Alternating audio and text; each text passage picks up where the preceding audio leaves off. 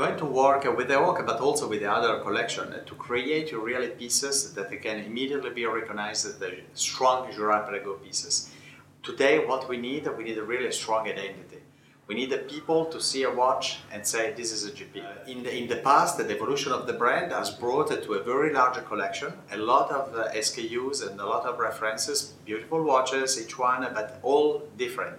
It was very difficult for anybody, even in the trade, to really recall the brand looking at the product. Now we have developed this lifestyle collection, sport collection if you want. A new one is also coming very soon next year called the Traveler. And all these new collections, they will have a strong identity from a design point of view, plus of course a Girard Perregaux movement. And all of these should give a much more focus and much more recognizability for the brand and for the consumer. But I think there are reasons to buy any one of the brands that you have mentioned. Buy a Girard Perregaux, maybe you buy it because first you know the quality of the watches, you know the history of the watches. We are talking about a brand which is there in the market since 220 years without any interruption. Maybe you buy because you like the aesthetic. We are, I think, quite a very strong identity. Just the fact that the crown is in a different position, the look of the watch overall is different, and at the end of the day is a very also aesthetic decision combined with the fact that you know you buy something which has a rich history. Honestly, we are quite confident in this line. We're confident for a different reason. The first one is that again, it's a larger size collection.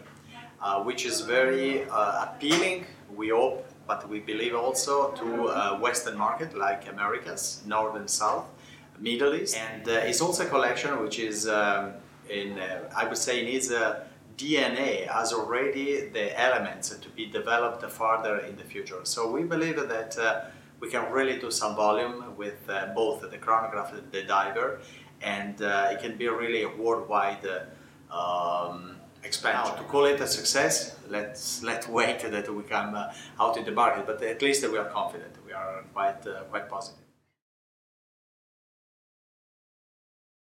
We look back in the history.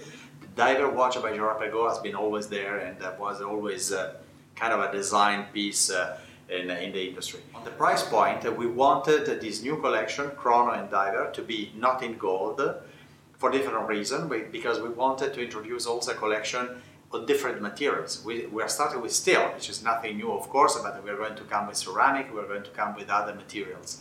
And we also decided to have a price positioning very aggressive. We are very competitive also compared to the other brands or many more other brands that you have mentioned. Again, we believe in this product. We believe that we can also target probably clients that today are not a GP consumer, and we think that we have something valuable. The Laureato has been introduced in '75, so now we are 2012. I think that it's also acceptable that it goes to have some rest, in a sense, to give room for some more modern pieces and new design. The Laureato has been an incredible success story. Has been one of the very first different design with the octagonal shape and so on. Being inside the history of Girard Perregaux, it will always be. But I think it's also some time you needed to take the decision to say, okay, now we needed to do something different. The alternative to that was to take the Laureato and make a restyling. I don't think that it was making any good for the Laureato. There are pieces, talking watches, but it could be cars or it could be any other things, which are part of the history of the design. You cannot touch them.